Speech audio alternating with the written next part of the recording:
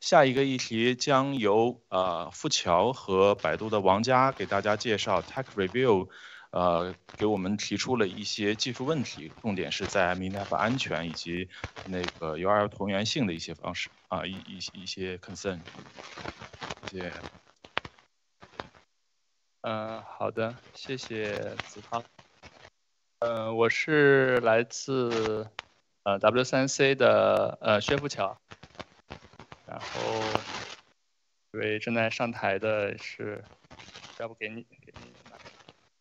是来自百度的王佳。我们会讲一下目前在 W3C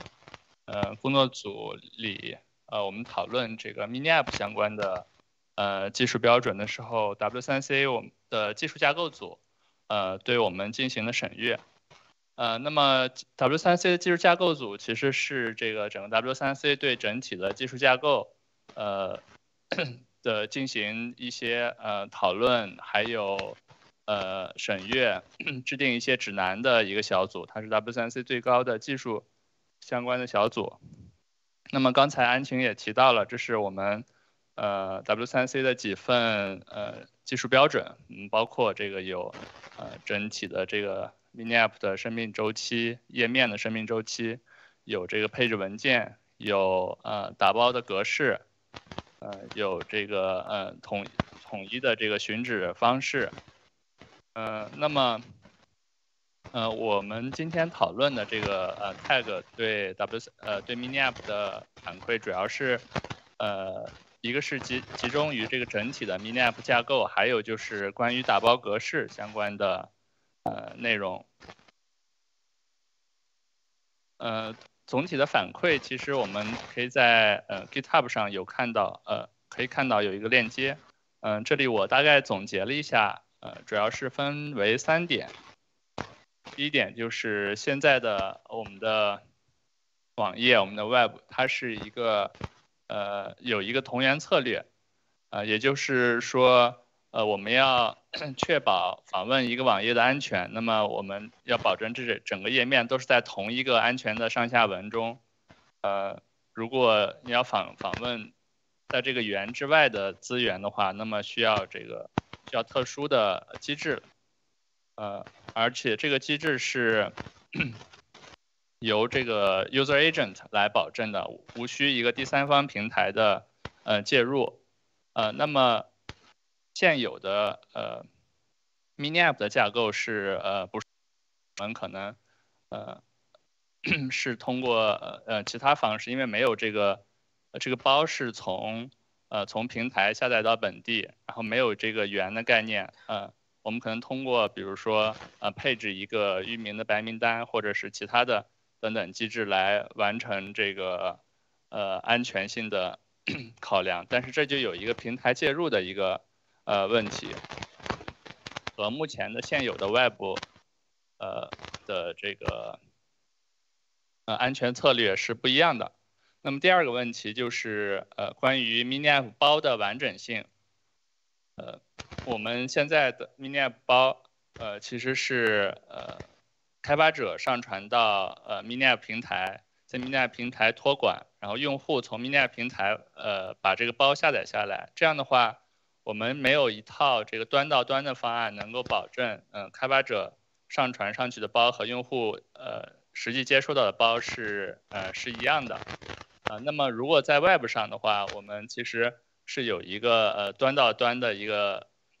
方案，能够保证这个中间没有这个中间人的篡改，而这个目前的 MiniApp 是没有这样一个零信任的模型的，这是第二个问题。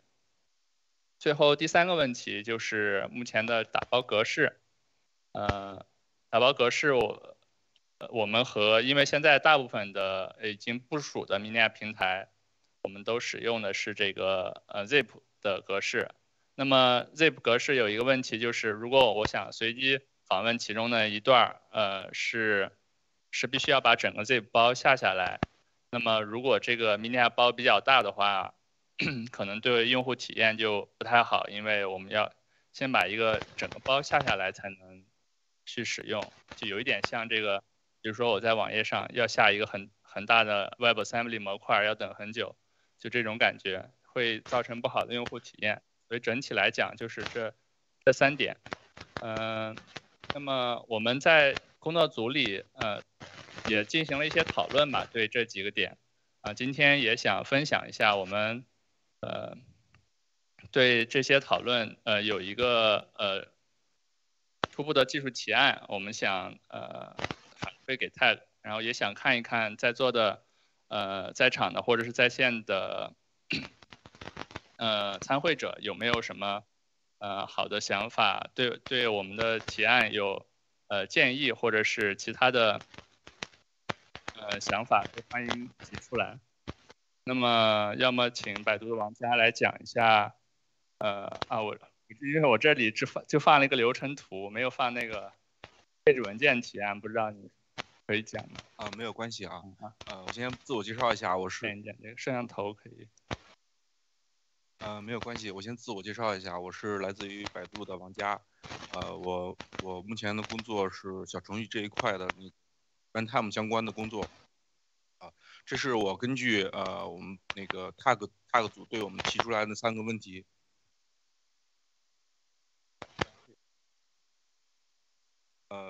针对 TAG 提出来的3个问题做的一个整体的方案。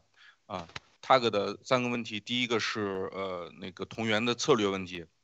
我们认为呢，那个小程序的整个生态是应该整体 follow Web 的这种同源策略的。那么在这个图里边，我们可以看到，在那个小程序加载它的资源的时候呢，会首先经过一个MiniApp 的这个 runtime resource router。在 router 这一层会去前置的做一个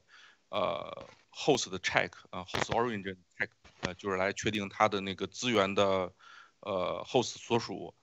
如果是同源的这种同源策略的这种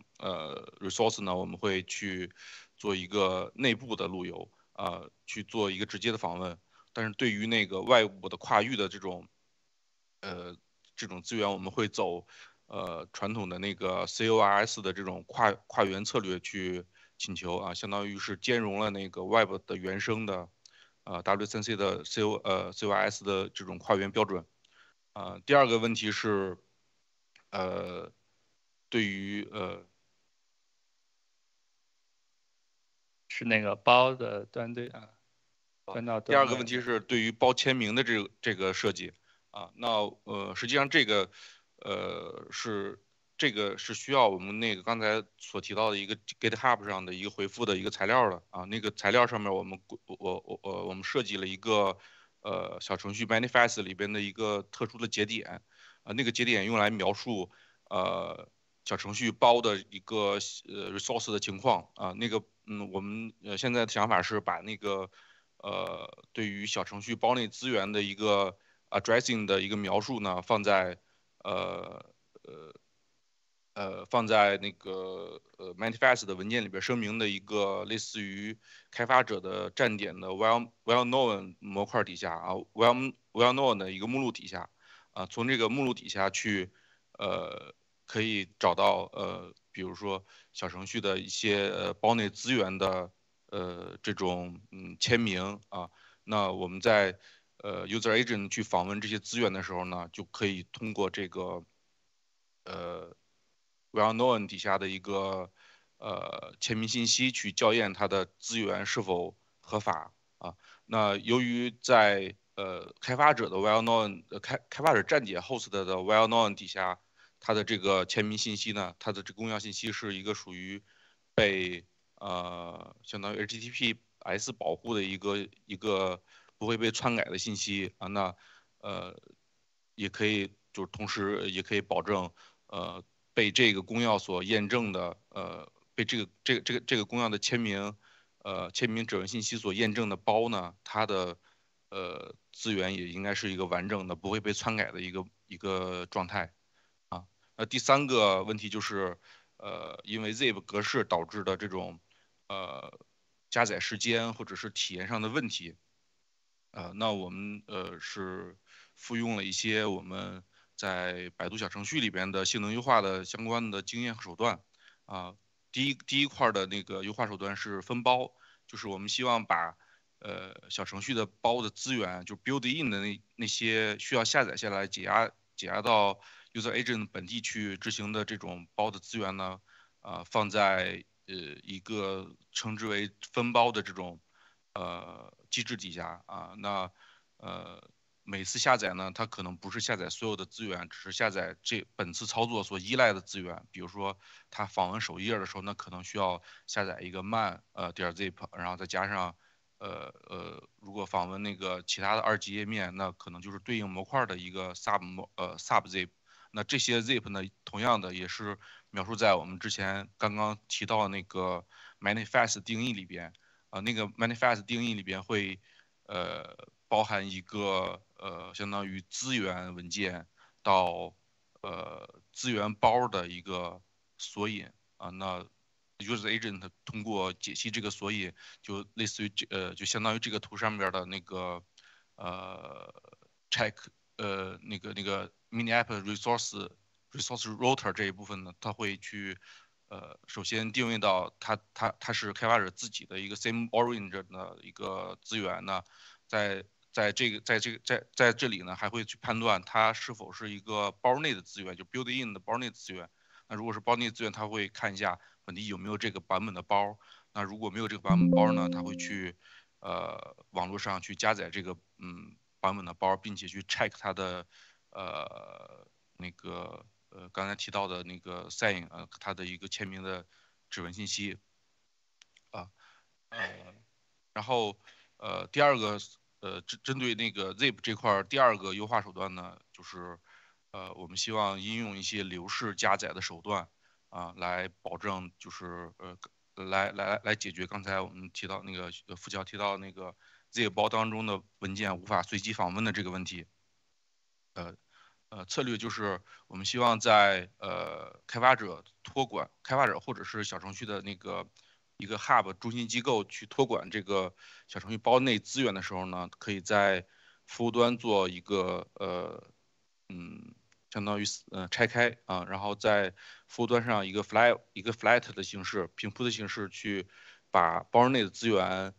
统一放在 CDN 上然后我们通过这个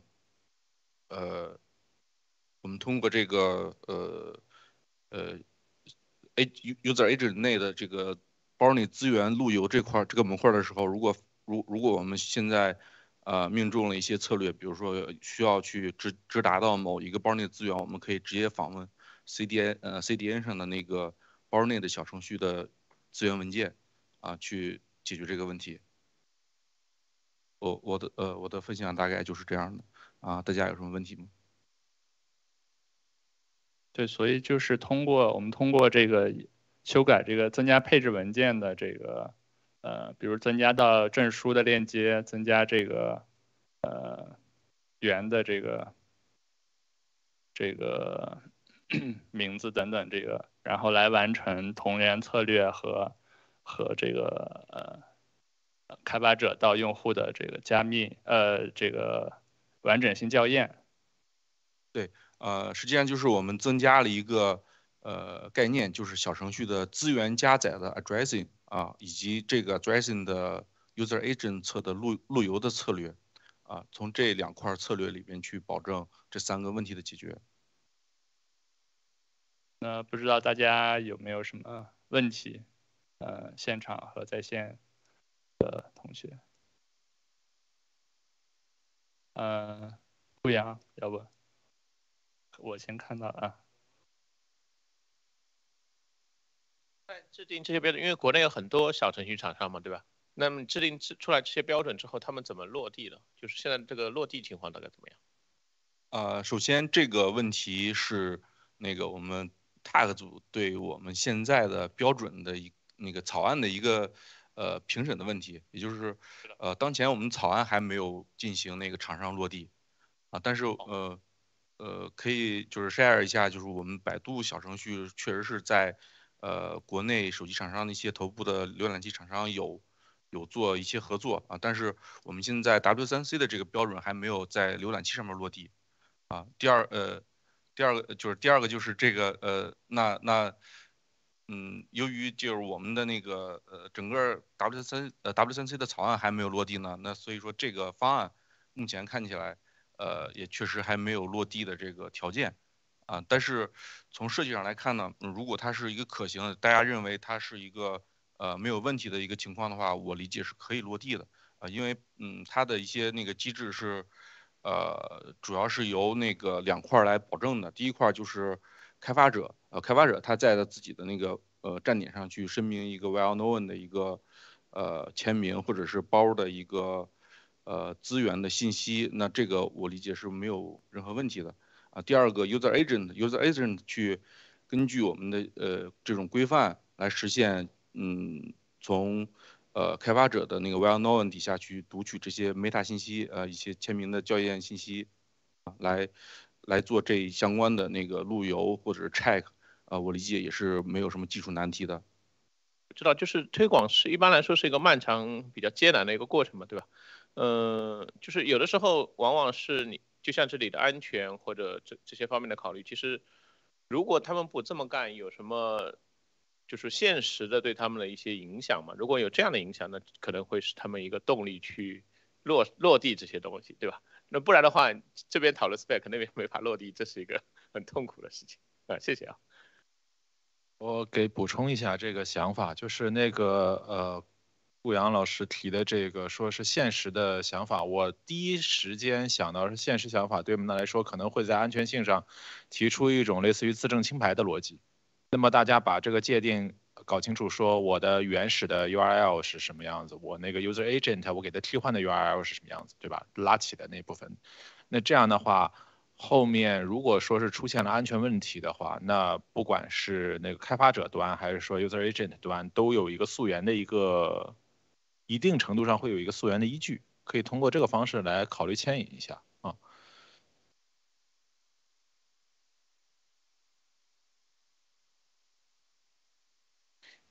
我是那个顶到智联的连日龙啊。就是说我看到这个的话，我脑子里第一浮现出来的是一个 extension 的那个机制哈，就是 extension 本身就有extension 的打包，以及那个 extension 的本身我们安装到本地有一个寻址，就说我觉得可能是不是参考这个对于我们来说会有一些帮助，或者说咱们当时考虑就说为什么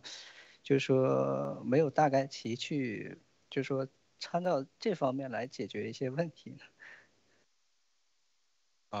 不好意思，我没有听清刚才说的那个 extension。extension 对 extension。其实是有所借鉴的，就是这里边最多借鉴的可能就是那个 PWA 的一个渐进式的一个加载方案啊。那其实它从就是它的解决问题的根源上来说，它可能是一个相近的一个方案。那如果整体的结构是大家看是 OK 的话，那我们后边在做那个标准化的时候，会去借鉴这些方案的这些技术方案的一个实现。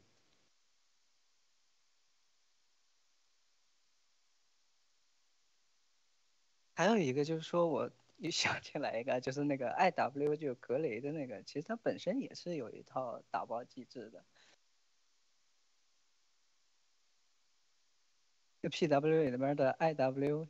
Isolated Web App， 对对对，那个其实也是一个点，我觉得啊。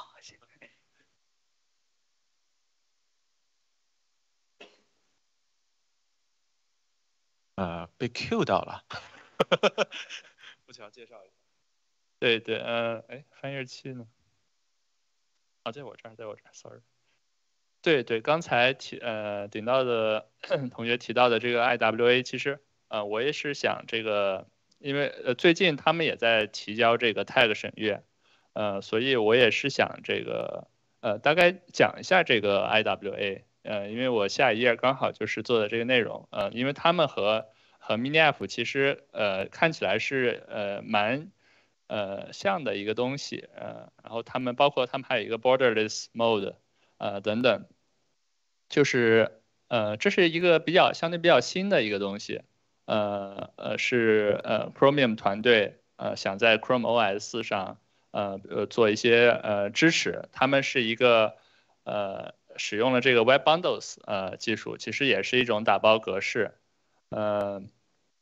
开发者对它进行签名，然后用户可以把这个包下到本地，来进行离线的保存。然后IWA 它和普通的网页有这个不同的安全策略，它安全更严格一些。这样可以去访问更多本地的API 或者是内容。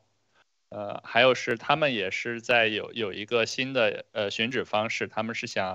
目前是想提一个新的URI scheme， 叫这个 isolated _app， 就是这个有点像这个 MiniApp 刚开始标准化的时候，我们也想提一个这个 MiniApp 冒号的这个提案，后面和 TAG 进行了很多轮讨论，我们是最后希望遵循这个 W3C OneWeb 的原则，尽量不去这个发明一个新的URI scheme， 而是重用现有的，比如说 HTTP、HTTPS 的这个scheme 去完成，也可以去完成寻址的方式。那么这个因为比较新，我们其实也在和W3C TAG 的人去讨论，我们希望和他们和 Google 的同事其实合作去讨论一下，看我们这两套方案有没有哪些可以互相融合、互相这个借鉴的地方，最后能够这个看看有没有这个互相这个学习，去发展一套这个比较双方都合适的一套这个技术方案的可能，这也是想给大家介绍的一个点。对，然后就是我今天的分享，我们就到这里，看大家还有没有其他的问题。